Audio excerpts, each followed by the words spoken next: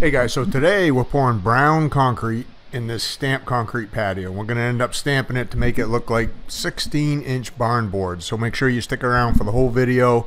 The end of the video I'll show you how we stamp it, how I went and sealed it, and you'll get to see what the final product looks like.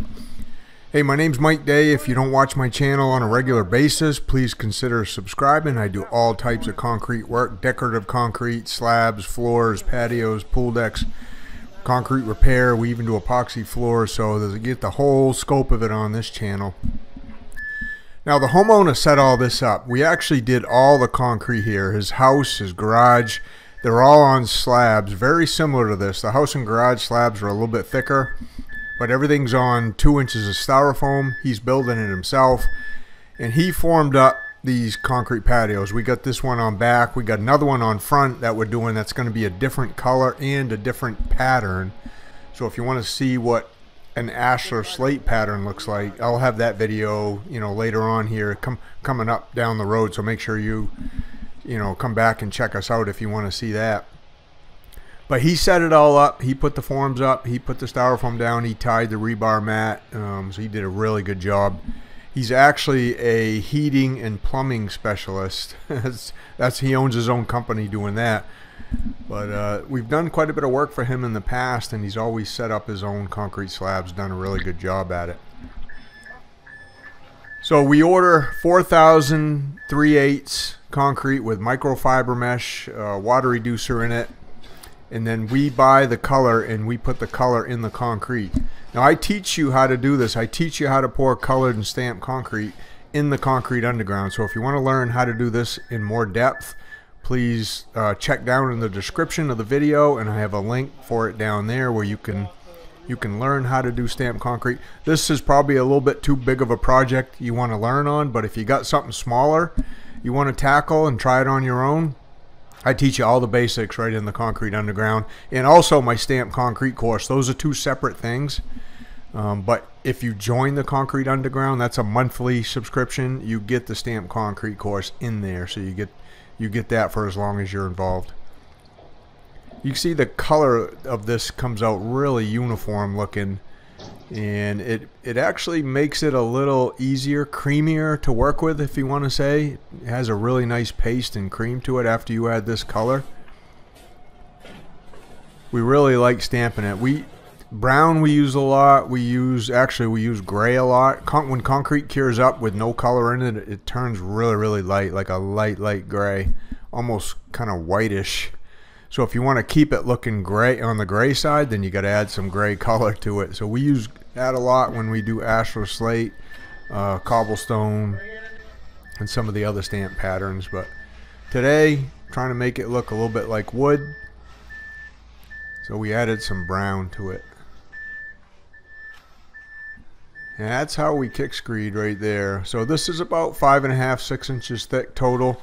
We did put some isolation expansion joint up against the house slab foundation. That just helps keep this slab from sticking to that one. If something does want to move independently of the other, one's not going to chip and break up. This is how we're getting the concrete leveled out and screeded, and it does slope about 1 inch away from the house, all of this, even though he's got a roof over most of it. Want to make sure it sheds water really good. And that's kind of what it looks like close up as you're screeding it. Now we hold, as we're pulling that backwards, we hold the screed on the back edge a little bit. We don't like cutting it with the front edge. That kind of tears the concrete apart even more.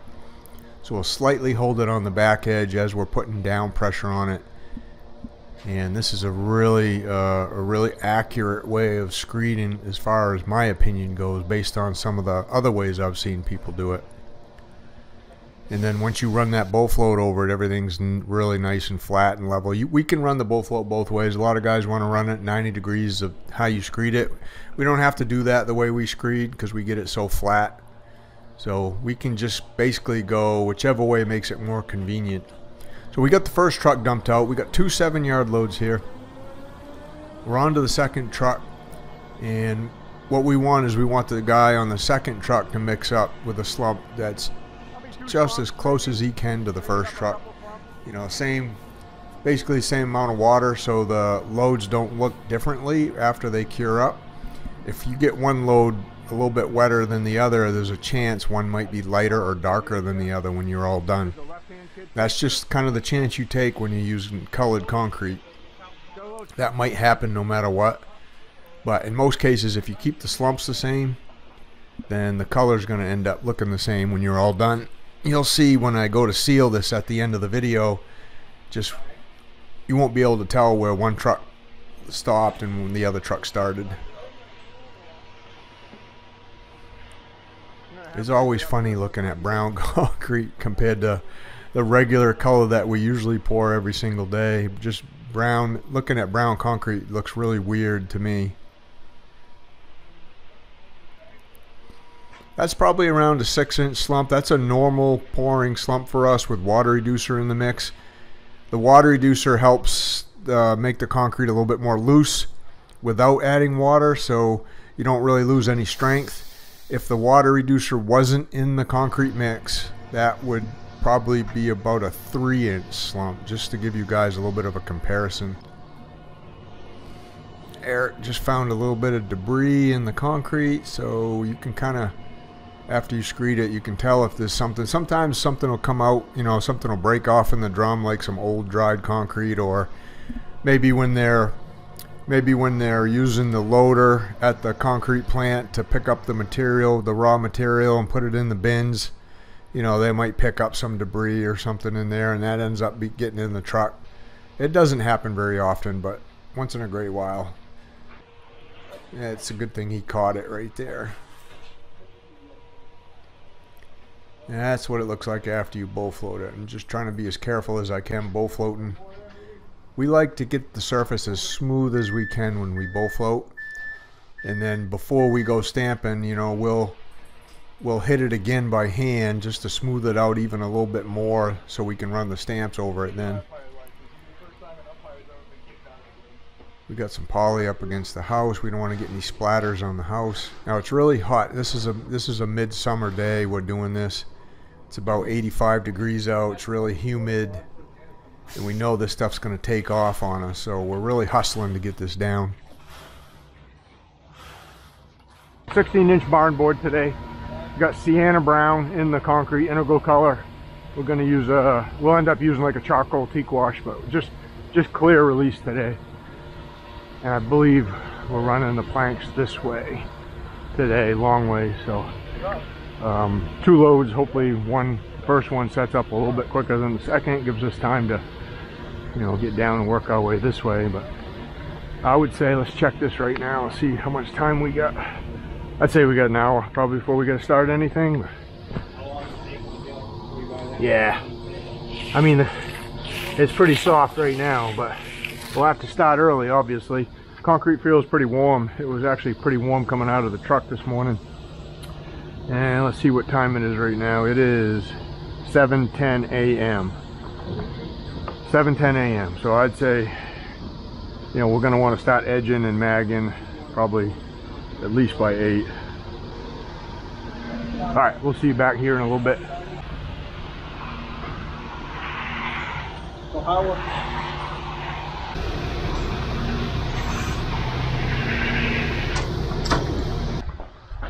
alright, I'm going to go out and mag that edge. Then I'm going to measure over 8'8", and then we're going to snap a chalk line right here, okay? So okay, we got to put the first board right here. Okay. And we're not too far away from that. So here what we're doing is we're getting our starting point, and we're snapping a line in the concrete. What I'm using on the end of my red handles, those 1¼ handles, is a little tool called StringX, www.stringxtools.com.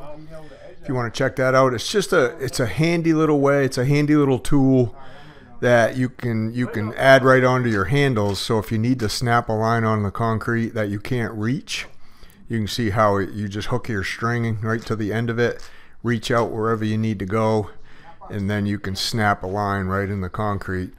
Now this was pretty convenient for us today because we needed to start right there, right where the string is, so we can work our stamps both to the right and to the left if we need to. And we want to make sure that you know, right where that string is, that the boards line up perfectly with the front edge of that concrete patio you see here right to the left. So that ended up being a really nice way to get our line in there. And here we are again.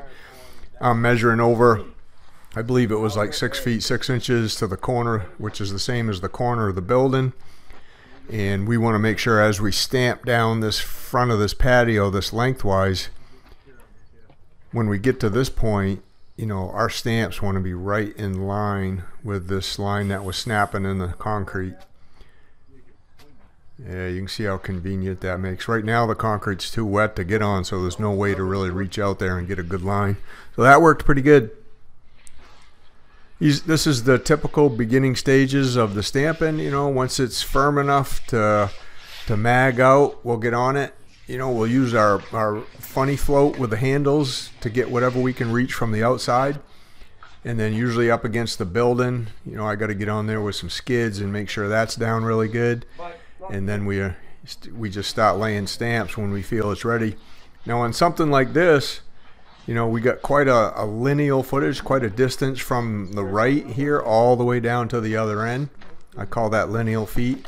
So you got to kind of start a little bit earlier than maybe you'd think. It's pretty squishy, it's pretty soft still, but that's just the way you got to do it. And you know, Luke's on there. He's got his stamping shoes on. We call those those are just flat soled shoes that give you a little bit more support under your feet, so you don't leave a heel print in there. Who's this guy, huh? Wait, oh yes, yes. What are you doing? Oh yes, what are you doing, big? Huh?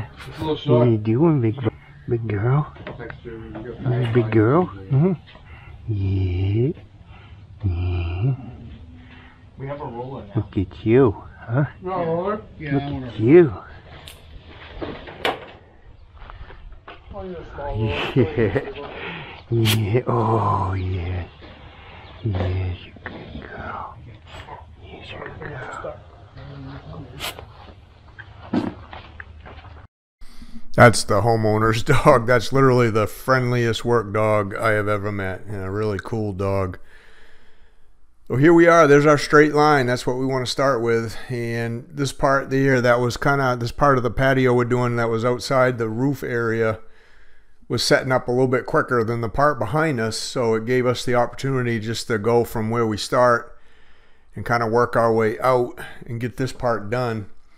And then you'll see us work down the long, narrow section, I call it. Now, when we get everything stamped, you know, we don't add antique color to the liquid release right now. We're just using plain old liquid release. We got a roller there, a little 9-inch roller we're using to like touch up edges and stuff like that. You can see me using it right there, getting up against, well, Darren's using it, getting up against the house. And then we'll add our secondary color at a later stage. You'll see that. Actually, you won't see that on this video, but you'll see it on the next one when we do the front. But we call it texture enhancer, and we use it when we come back. So tomorrow, the day after this day that we're stamping, we'll come back, we'll saw our joints, and then we'll put our secondary color on it. And that's all done. Again, I teach all that in the course too. So. But it's a pretty neat little process for putting your secondary color in, and it works really good for doing that.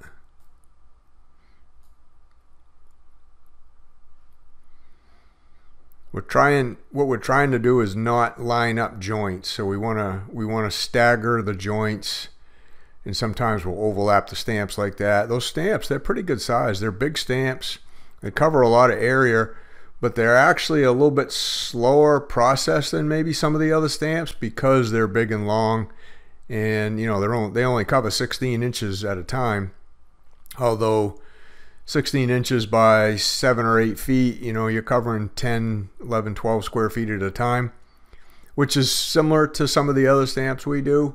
But it just seems like the process goes a little bit slower when we use these. So we want to make sure we're right on the ball as far as just being steady. Once you start stamping, usually you're not stopping.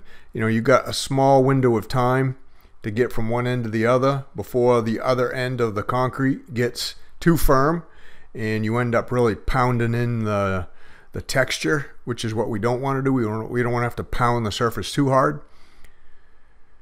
But we do have the tamper, and if we do need to go from just our regular body weight, foot weight, to the tamper, we will. But right now we're ahead of the game, so things are working out pretty good.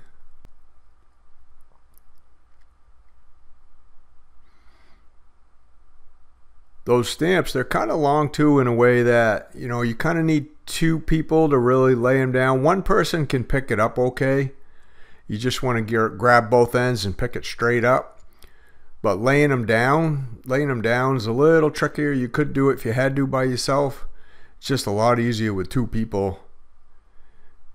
If you were doing something small, you know, maybe let's say you were doing something 6x6, little front entryway or something, you can definitely do something like that by yourself.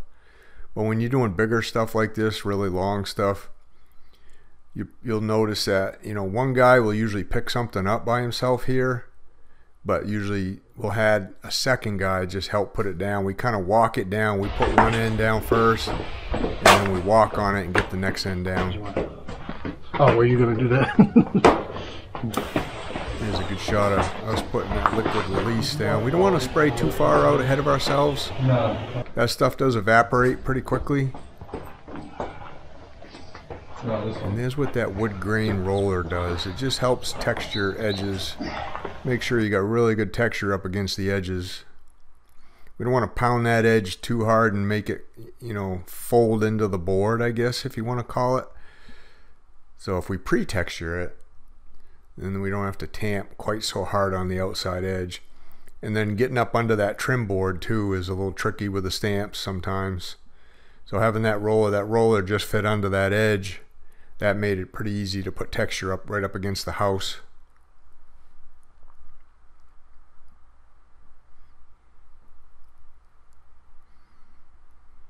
Definitely a little bit of a process doing any type of stamping. You want to make sure you stay ahead of the game. Darren, you can see him right there, the guy in the yellow on the right.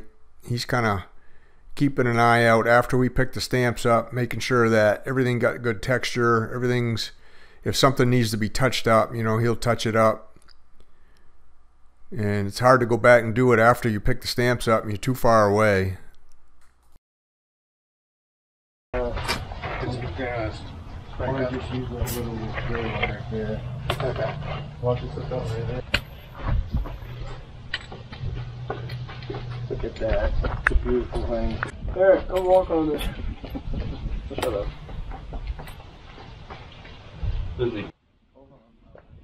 Yeah, that was a good shot of me kind of pre-texturing the edges, so when the guys get the stamps over there, they don't have to worry about being too fussy getting up under that trim board. You can see how the stamps get up under it. It gets a little tricky to pick up sometimes.